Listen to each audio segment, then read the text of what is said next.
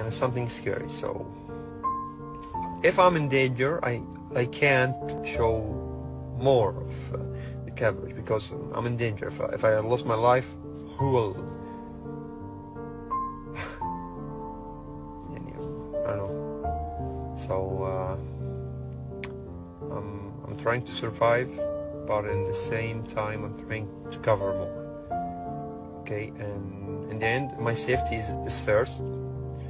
Because if I know if I will die, okay, that's no problem. Because a lot of people died here. But if I will lose a part from my body, if I will be injured, if I stay like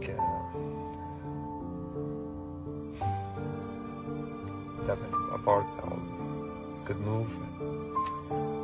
A lot of things happening here, but there's no way to show it. There's no time to show it.